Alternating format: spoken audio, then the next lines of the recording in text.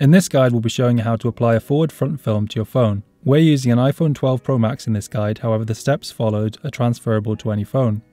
Start with a hydrogel film cut for your specific device and peel off the cut from the backing sheet. Bending the sheet will help peel the cut off.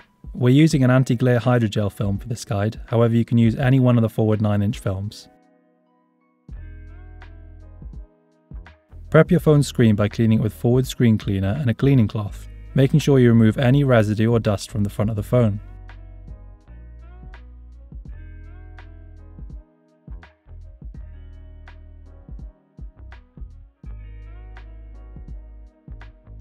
Lower the front film onto the front of the phone. There's a thin sticky strip around 3/4 of the way up the film. This is the alignment strip and it allows you to temporarily stick the film down and align it correctly to the screen.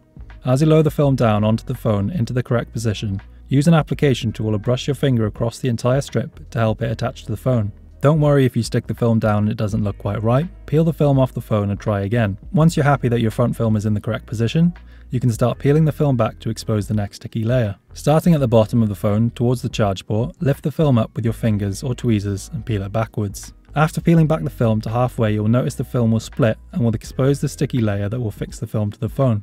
With your application tool, slowly slide it along the film until you reach the end of the phone.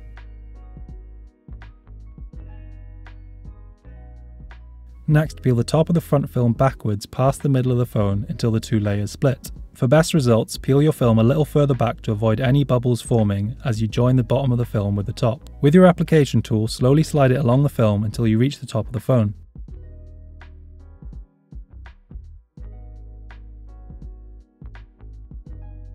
If there are any bubbles on the film after application, take the corner of your application tool and slowly press them out by bringing the bubbles to the edge of the film.